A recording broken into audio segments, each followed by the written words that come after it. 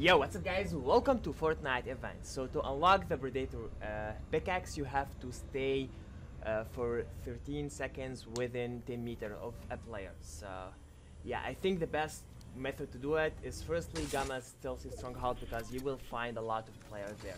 And remember guys, you have to wear Predator, so you have to unlock the Predator first by killing the boss.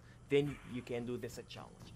Now all you have to do is just try to stay around someone until the 30 second pass. Oh, I didn't mean that. Okay, I already spent like 12. Oh my god. Okay, I killed him. Now all I have to do is just staying around this guy until the 30 seconds pass. That's cool. Okay, 24 seconds, only 6 seconds. I think I already got it. Like, oh, someone is already. Okay, never mind. And I completed the challenge. Thanks a lot guys for watching, and see you in another video like this. Bye!